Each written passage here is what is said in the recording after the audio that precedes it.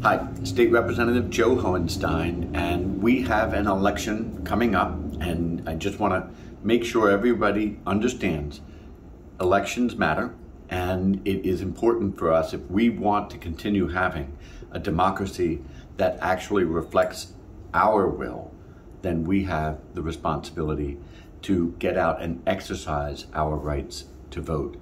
And one thing I want to make sure of as well, when you are voting on Tuesday, or if you've already voted by mail, great, thank you. But if you're voting in person on Tuesday, thank your election board workers.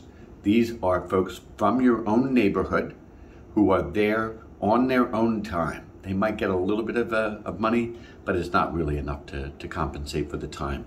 Make sure you let them know how much you appreciate the hard work that they do, because they are the ultimate public servants. They are the ones that make sure we have a functioning democracy. So treat your election board workers well and give them a thank you on Tuesday.